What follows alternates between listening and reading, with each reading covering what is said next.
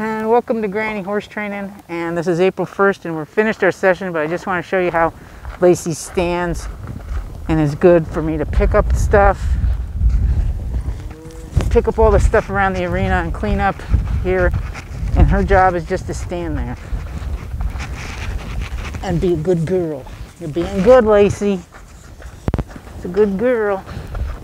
So it's a chance for her to learn some duration on the ground tying. And I kind of always do it in the same spot. I probably should start switching up spots this year. Do her in different spots. You're doing good, girl. Good girl.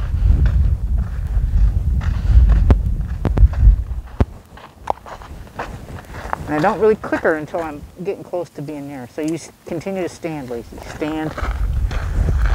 Get rid of this stuff. And I don't like leaving the mounting block in the arena because this big old hole in it is just something for a horse to get their leg caught in. I don't know if you folks can see that, but big old hole. Stand. Just stand.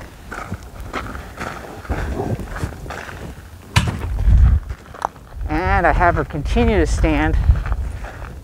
We'll give her a reward here because she's being too good while I get Sugar Babe in. And usually Sugar Babe's good. I don't have to worry about her. She's a good girl.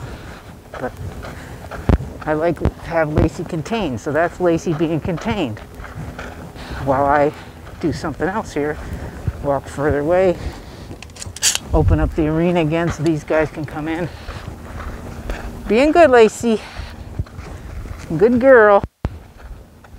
And that's my keep going signals when I'm telling her she's a good girl. Oh, good. Look how good she can be.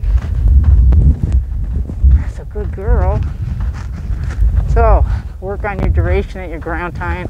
And I never did any chasing her around. This is positive reinforcement. You can see early on how she learned to do this in my early videos that started April of last year.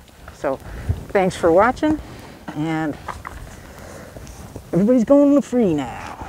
You're done. All done. We are done. So, have a good day. Happy spring. Get out there working with your horses. Bye now.